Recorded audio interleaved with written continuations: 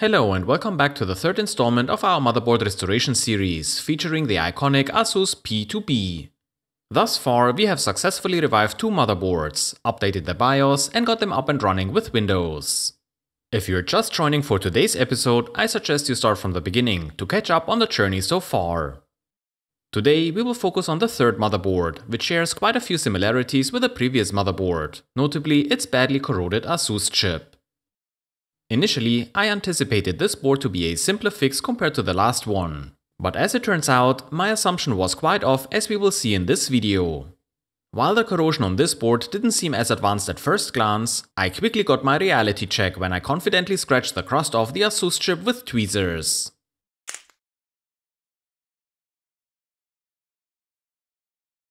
And here we are facing a challenge I haven't anticipated. The pins on the ASUS chip are far more fragile than expected, with one already broken. While I had my doubts about using the engraving pen, fearing it might cause further damage, I found it to be a more controllable alternative to remove as much corrosion as possible. Let's watch together how the engraving pen takes large chunks of corrosion away, leaving behind bare copper legs.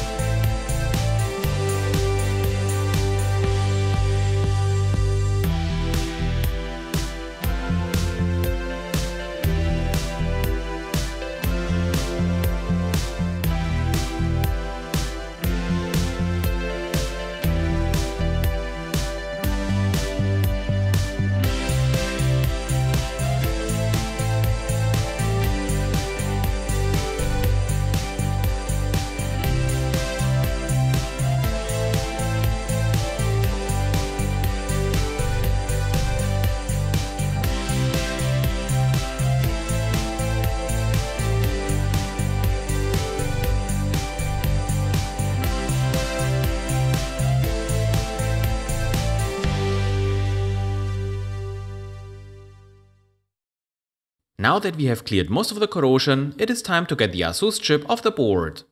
I'm using low melt solder, a safer alternative to hot air in my opinion, especially with plastic connectors nearby. Unfortunately, the corroded metal proves resistant to bonding with the fresh solder, likely due to surface oxidation. The low melt solder struggles to mix and attach to the ASUS chip. But eventually, the heat, flux and low melt solder break the connection and we can finally lift the ASUS chip from the board. Before we can put this chip back on the board, I have to clean its legs thoroughly. The goal is to remove any visible corrosion and cover the legs with a fresh solder layer. While I removed the ASUS IC, another leg snapped in the middle, something we have to worry about once we resolder the chip. Before we continue with removing the solder mask above discolored traces and vias, let me quickly talk about corroded solder joints on SMD components. As mentioned before, corrosion causes solder to lose its ability to melt properly. I do not know if such joints still have good electrical properties, but I believe those connections will fail eventually. In areas like this, I prefer to remove the corrosion and replace all affected components. I would not recommend reusing components like caps or resistors. You would have to clean each component properly to ensure solder attaches to the contacts, and then you have to worry if they operate within specification. There is also a chance that you will rip off a contact terminal like I did on this last capacitor. For cheap and common components like this, it is much easier to replace them with new ones. Since the components on this board are unreliable, I will measure their values on another P2B without corrosion in that area. Of course, I have to desolder them from the circuit to get an accurate reading using a multimeter. I did this off camera since we have a much more exciting topic to cover. But first, a quick shout out to PCBWay, the sponsor of today's video. If you like to tinker with electronic projects like I do, then you may be in need of printed circuit boards. PCBWay is the ideal partner to turn your ideas into reality. With PCBWay's assembly service, you may not even need to touch a soldering iron. And if you feel that single color PCBs are too boring for your projects, you can order full color PCBs with your custom designs to stand out from the crowd. PCBWay also currently hosts the KeyCAD Design Contest for those of you who would like to compete and showcase your creative ideas and technical skills. You still have until the 2nd of June to submit your project. Visit PCBWay.com to get more information and explore their other services. Links are in the video description. After my last video, I got a few comments questioning my ability to remove corrosion inside vias. And it is true that when I remove the corrosion and leave the area untreated and exposed, chances are that within a couple of days, the corrosion is back. Here is what I do to prevent corrosion from reappearing. First, I use vinegar while grinding away the surface. The engraving pen causes the vinegar to circulate, which helps to remove debris from the area I'm working on. Once most corrosion is gone, I use fine tweezers to get into the vias and scratch out as much of the green gunk as possible. Of course, this won't be perfect, but the vinegar will help to neutralize the remaining corrosion. After that, I will dry the vinegar and apply fresh solder immediately. And as a last step, I seal any exposed copper with solder mask to prevent oxygen from facilitating corrosion again. I can't tell if this fix will last forever, but we can revisit one of those fixed boards in a couple of weeks to see if corrosion reappeared. So what about removing solder mask above traces and vias? Well, since you have seen me do this in both previous videos, I won't spend time on this today. But just to let you know, removing the solder mask on this board took around 70% of the time I spent on this board overall. In a way, it was very similar to board number 2. Instead, let's get the ASUS chip back on the board. Before I could do that, however, I had to fix 4 pads below the chip that connect to broken vias. Another indicator that the corrosion on this board was a bit more severe than on the previous boards. Thin copper vias with a diameter of 0.1 mm fit perfectly through those vias. On the other side of the board, we can then re-establish the connection with the corresponding traces. And solder mask will keep the copper wires in place.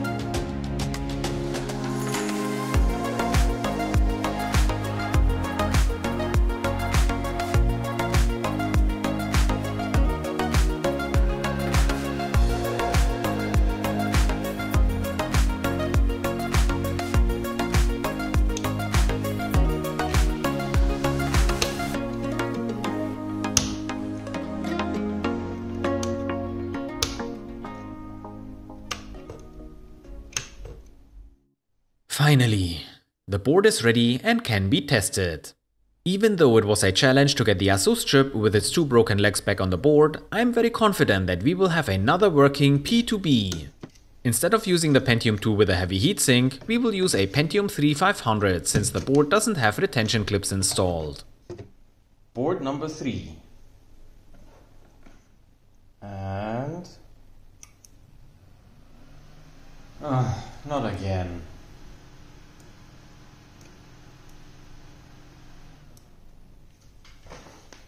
I was very suspicious of not getting a postcode from the post analyzer card. Do we have a contact issue between the board and the CPU again?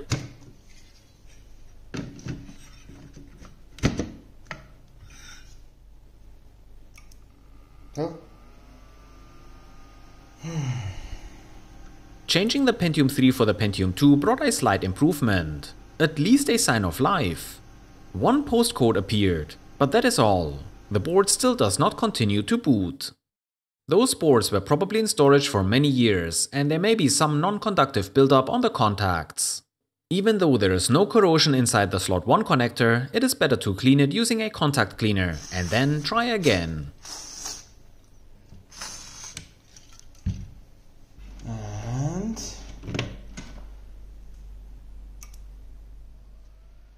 yes! And board number 3 is alive. This will bring the score to 3 revivals of 3 tries. Similar to the previous boards, the BIOS is at version 1006 and needs to be updated with our modified version of the latest BIOS. If you want to know more about a simple way to get more from your board BIOSes, check out the video of restoring motherboard number 2, or watch my video about BIOS Patcher.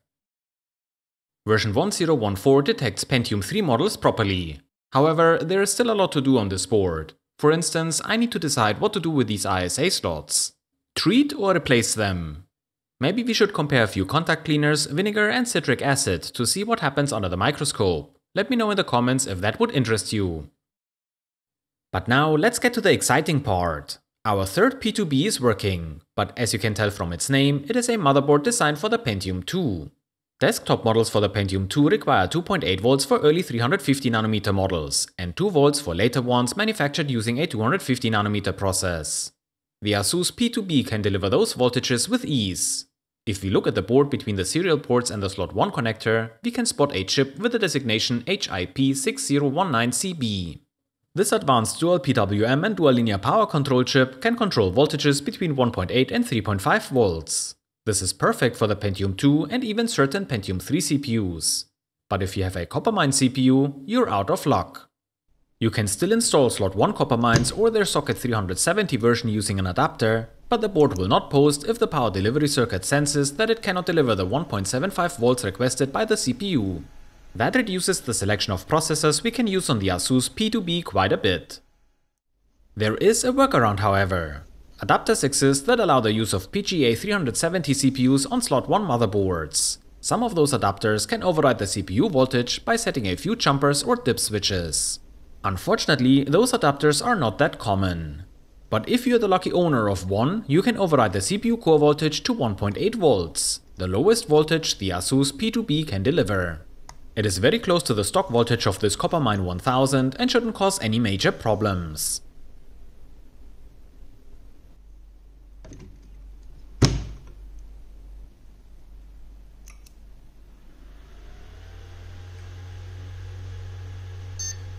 With the adapter configured for 1.8 volts, we can get the P2B to boot and even display the correct CPU model, thanks to the latest BIOS we flashed a few moments ago. Even though this workaround seems to be a nifty trick to get Coppermine CPUs to work on P2B motherboards, there are a few caveats. First, at 1.8 volts, we overvolt the CPU, which will result in slightly higher temperatures. Second, because we run the CPU slightly above the required voltage, the voltage monitor in the BIOS shows an error occasionally. If the BIOS monitors the core voltage, the boot process is paused to inform you that something is wrong. And third, you will be out of luck if you have a proper slot 1 CPU like this one, which requests an even lower core voltage of 1.7 volts. Without jumpers to manually set the voltage, this Pentium III 1000 will never work on this motherboard. Or will it? Based on a Vogon's thread, we could replace the power control chip with a pin-compatible version that supports voltages down to 1.3 volts.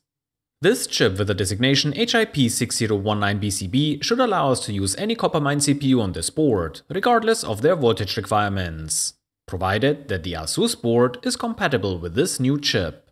Could it really be that by replacing this chip, you could have kept your P2B motherboard in service, saved a couple of $100, and made the P3B somewhat unnecessary for you? I guess we will find out very soon. Let's replace that chip and see if we can reproduce what Rockstar Runner documented on Vogons.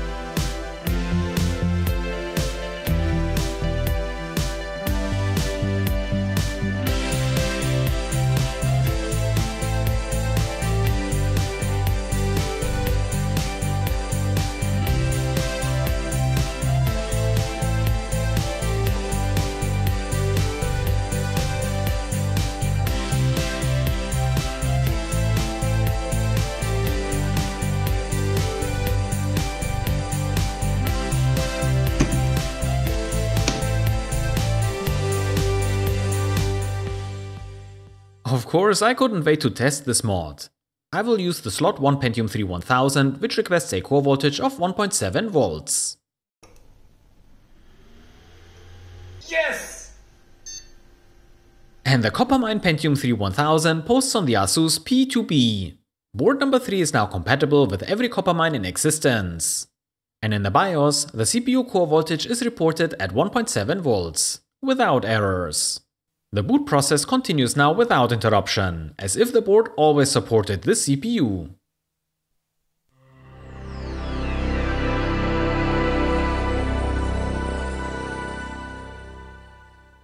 But then I was curious what would happen if we installed this Pentium 3 on board number 2. I'd expect that we would get no activity when we power up the system.